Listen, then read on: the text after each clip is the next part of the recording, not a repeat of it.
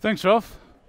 Right, good morning, ladies and gentlemen. I'm Mike Brown. I'm from a business called ETPs, Exchange Traded Funds South Africa. I'm not related to Simon Brown. You can see that from the hairstyles. I mean, if he was my son, he'd have a proper haircut. But we're in the same business. And you heard Simon saying, well, ETFs, exchange traded products, is the way to go. Certainly they should be a big chunk of your portfolio, so I'm going to talk about those, and both for individuals as an investment that you can look at in building up your own wealth and your own investments over time, but also how applicable they are to investor clubs and Stokvels. So that's the title of the address. Now, what are exchange traded funds or exchange traded products? It's the same term, ETP or ETF, same term, exchange traded products, exchange traded funds. Well, they're shares. They're securities that trade on the stock exchange just like any company. And now most of you, as you know, you can go and buy shares in a company. You can go and buy shares in African Bank or ABSA or African Rainbow Minerals or Anglo American. What you then do is you own part of the profits and returns of that one particular company. And that's what a security is or share is. When you're buying an ETF, what you're buying is a share that trades on the stock market just like any other share, but gives access to a portfolio or a fund of shares. So all a portfolio is that it's a whole group or basket of shares. So your ETF, instead of giving you just access to the returns of one company, gives you access to the returns of an entire group or portfolio of shares. And that portfolio of shares typically is an index. So what's an index? An index is what the JSE uses to measure the performance of the top companies on the stock exchange. So if you're talking about, say, the top 40 index, that's the top 40 shares out of about 500 shares that's listed in this Johannesburg Stock Exchange, and the JSE measures how those shares perform. Yeah, what's the return on those top 40 shares, and how much the price of those shares goes up and down on a daily basis. In fact, they calculate the index every 15 seconds. So that doesn't mean there's one bloke there calculating, it means they use computers and so on. But you can buy an index, or you can look at an index as a way of measuring the total return of the market. So let's unpack this idea of what's an index. That's the top 40 index. And you'll see there's 40 companies there, alphabetically, starting from African Rainbow, going down to Investec. And those of you can count say, well, that's only 20 companies, so there are 40 companies. There's page 2, and that goes all the way down to Woolworths. So that's an index. And what that index does, it says this is, if we measure the performance of those top 40, the biggest companies on the stock exchange, it actually determines 90% of all the trade on the JSE takes place in those top 40 shares. So that's giving us a very good proxy for the returns of the market as a whole. Now you'll see that there's a thing called market cap weighting. Yeah, and that's a percentage. And what the JSE does when it calculates the index, it says, well, some companies are bigger than others, like MTN, Naspers, and South African Breweries. I mean, that makes beer. That's a very important company. So, as all the blokes know.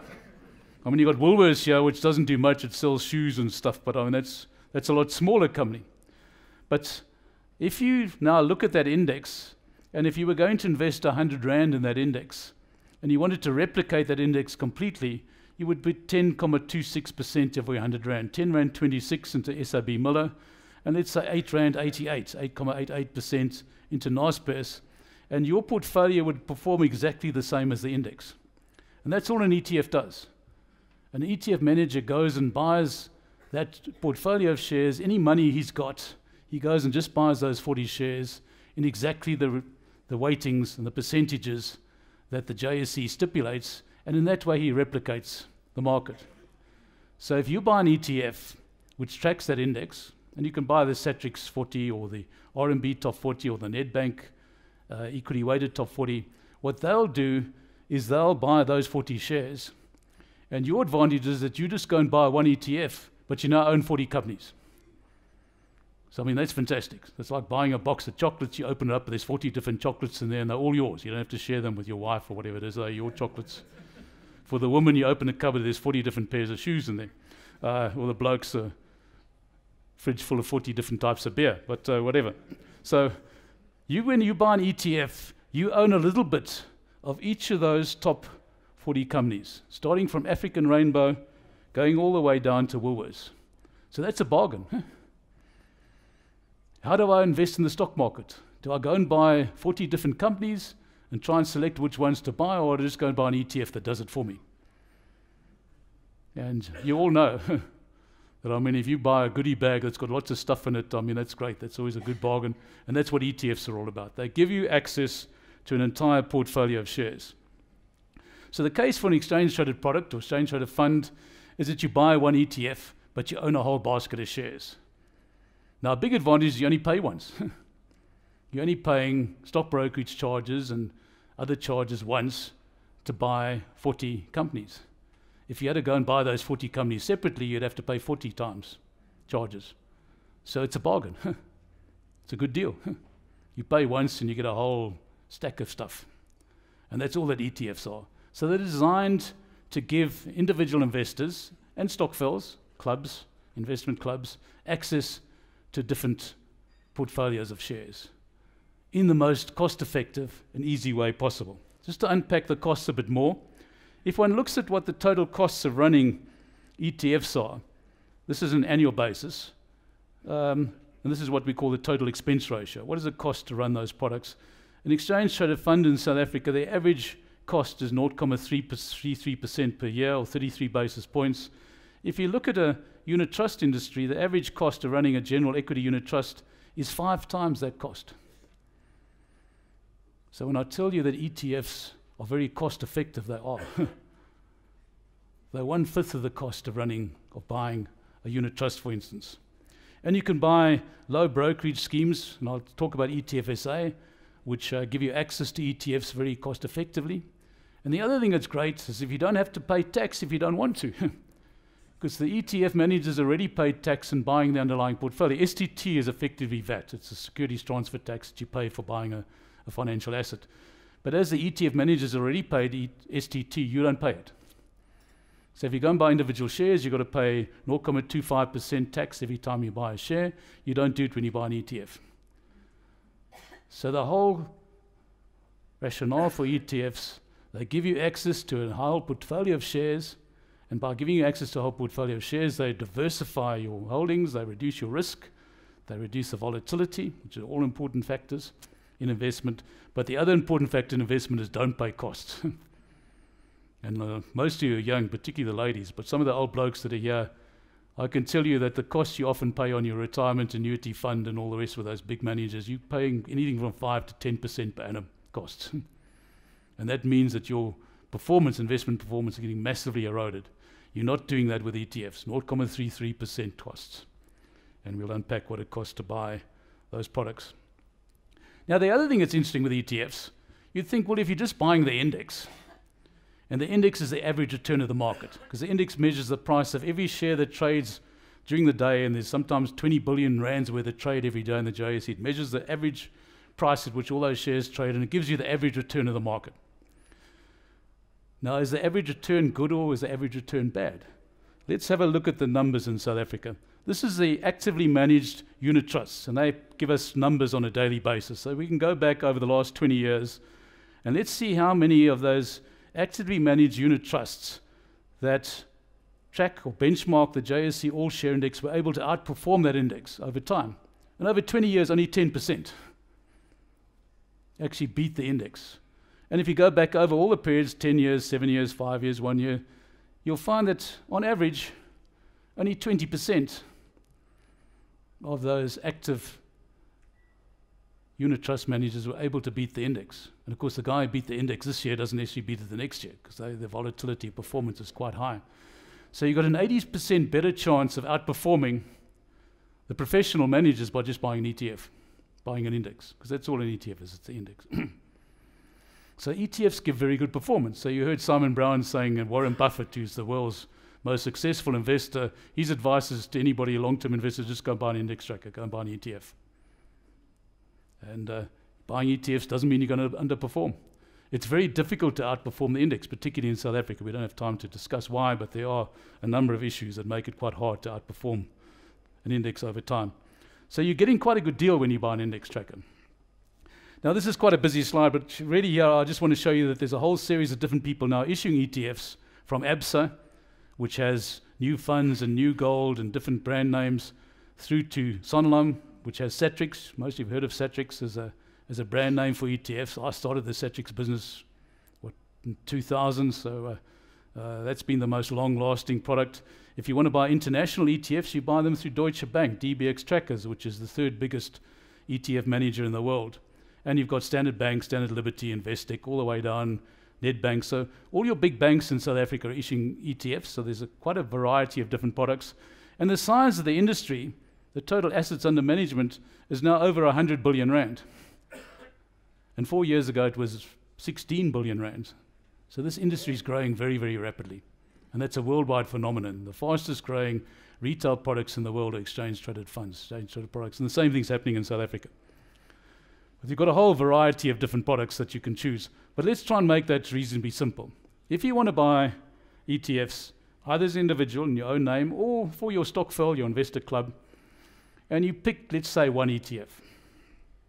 And as I say, there's 70 of them. But let's pick Satrix Indy 25. Satrix, issued by Sanlam, now owns the Satrix business. Indy is the industrial index, so there's no mining shares in there, there's no financial shares, there's no banks, insurance companies, just industrial companies, and the top 25 industrial companies in South Africa. And this is the top product in South Africa. Over the last 5, 7, and 10 years, it's the #1 fund. It outperforms every single unit trust in South Africa over that period. And you put 1,000 rand a month away into the Satrix Indy. And these are actual numbers up until 10 years, because this product's now been listed since 2003. After a year, that 1,000 rand has grown to 13,000 rand. After 3 years, to 57,000 rand. 5 years, to 124,000 rand. After 10 years, this is as at 19th of June, it's up to 422,000 rand. So grand a month, which you can probably afford, grows to 400,000 rand over a 10-year period. And if you left it there for another 10 years, and most of you are young enough to do that, that then, because you now got a lot of capital, and your money compounds, that's now worth, after 20 years, 4.5 million. So you want to be worth 4.5 million, just get used to putting £1,000 a month away into a low-cost unit trust, or even better, into an ETF. Because as I told you, that's 1/5 of the cost of a unit trust. And that's all you have to do to become wealthy. Just keep your money there working for you. Because your money compounds. If you want to double your income, you've got to work twice as hard, or employ twice as many people. But if your money's sitting out there growing it, that's a compounded growth of about 27% per annum. Your money just compounds. 1 rand becomes 2 rand, becomes 4 rand, becomes 8 rand. So it's far easier to get your money working for you than for you to work harder. Get the Wi-Fi to go working, and you don't sit at home and just watch the money growing. But money is a very important factor. 2 things happen of important money. One is keeping it there for a long time, allowing it to compound. And the second one is making sure your costs are low. And ETFs are ideal for that purpose. You may say, well, we're an investor club. We don't want to put all our eggs into one basket. Let's now put some money into different types of ETFs, into different sort of asset classes. So what we've got here, and sorry, I'm only pointing at one board. I should probably point at this one as well. Let's change that. I want to be in domestic equities, South African shares, so I buy Satrix Indy, and I put 1,000 rand a month in there. And I want to now buy a foreign ETF, so we buy DBX Tracker USA, MSCI, Morgan Stanley Composite Index, so that's the index, USA. That's the top 600 shares in America. So I buy that product. I own a little bit of the top 600 shares in America, Microsoft, Google, Yahoo, General Motors, whatever it is. I own a little bit of those top 600 companies. And I now want to have some complete diversification, so I buy a listed property index. These are the guys who run the shopping centres, Hyde Park and V&A Waterfront, and built all these buildings here in Sandton outside the Gautrain station, put some money in that. And I want something very safe, so I want to put some money into government bonds. So I put 1,000 rand a month into RMB. This is the inflation bonds, saving government inflation-linked bonds. And that 4,000 rand a month spread amongst different asset classes. So if something goes wrong in the equity market, well, the bonds will continue to appreciate, because inflation-linked bonds go up with inflation. As long as inflation's rising, the value, capital value inflation-linked bond will go up. And property has a completely different cycle to normal equities. And that 4,000 Rand a month, after 3 years, 200,000 Rand, after 5 years, 400,000 Rand. So your investor club can be putting some of the cash that they've got spare into that. And after 5 years, you've got 10, 15, 20 members, you divide 400,000 Rand up amongst them. And as you can afford a bit more money, you'll start putting extra amounts away on a monthly basis. So you can run a portfolio across different asset classes. And this portfolio means that you now own 25 of the top industrial shares in South Africa, 600 of the top shares in America, 22 of the top property shares in South Africa, and a portfolio of 9 South African government bonds. So you've got a nice spread, diversified investment, and that's all you've got to do. And you don't have to put 1,000 Rand in, you can go 300 Rand a month into each of those. Or you can have a bigger or smaller choice of ETFs. But you can run, and that's what clubs are all about. You're going to sit down there, have your meetings, and decide where do we expose ourselves? What type of assets do we want to buy? And ETFs will give you exposure to all those different asset classes. If you want to become really sophisticated, and a lot of Stokvels are like this, particularly the ones that have been around for some time, you can say we'll pick our own strategic asset allocation. 90% of long-term investment performance comes not from stock picking and buying which shares should I buy, but just saying which asset classes should I be in. So we can say we want to be 40%, you see I've switched to this side now, in South African shares, 30% in foreign shares, and 30% in income-bearing assets, which aren't going to grow as fast, but which will protect us if the stock market falls. And let's put together a portfolio that does that. And there we've got Satrix Indy, so we're going to put 40% into domestic equity. We're buying a financial index, ABSA's financial index. We're buying an overall index, RAFI index. We're putting some money into DBX Tracker USA and DBX World. The World Fund is the top 1,600 companies in the world across 25 different countries. And we'll put some money into inflation-linked bonds and into property. And that portfolio would have given us over the past 3 years 24% per annum return and 21%, nearly 22% per annum return over the last 5 years. Let's compare that with the unit trust industry. 90% of all the money in unit trust now goes into these balanced funds. The average return of the low equity unit trust, 11% per annum. And even the more flexible funds that quite aggressively trying to outperform the market, 15%. But your little ETF portfolio, let's say you're putting a couple $100 into each of these, is giving you 21, 22%. So you can outperform even the professionals in the market. And that's what investor clubs are all about. You go there, you talk about it, you perhaps go and ask a financial advisor to give you some advice in putting a portfolio together, which is something ETFSA can do for you. And you can run your own portfolios using ETFs cost effectively and performance-wise very nicely. And don't forget these ETFs are negotiable securities, so you can sell them anytime you like. All right, to set up an investor club, these are all the documents you need. I think you've had some talks about that already. If you come and visit us outside, our table's right outside there. We can give you some facsimiles of exactly what sort of documents you need to fill in and so on to set up an investor club. Most of you have done this already. The critical thing in an investor club is to have a bank statement in the name of the club. Why would you use ETPs? Well, it's a diversified portfolio. You're buying a lot of shares very cost effectively through ETFs. Very low costs, low investment minimums. And this is where ETFSA comes in, because you don't have to have a lot of money to invest in ETFs. You can invest from 1,000 Rand. Or from 300 Rand a month if you want to do debit orders, or do both. And dividends are paid 4 times a year by ETFs. We can reinvest those dividends for you, or we can pay the dividends out into the investor club's bank account, which then gives you some money in order to disperse your costs and so on in the club. And you can sell your shares once you've made some profits and pay an annual bonus or bonuses every couple of years to your investors.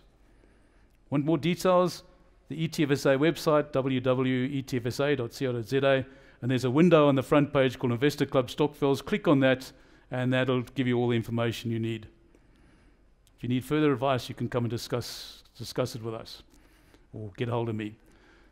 So the advantage of using ETFSA's investment platform, we'll accept investments from 1,000 Rand, lump sums, 300 Rand a month, debit orders.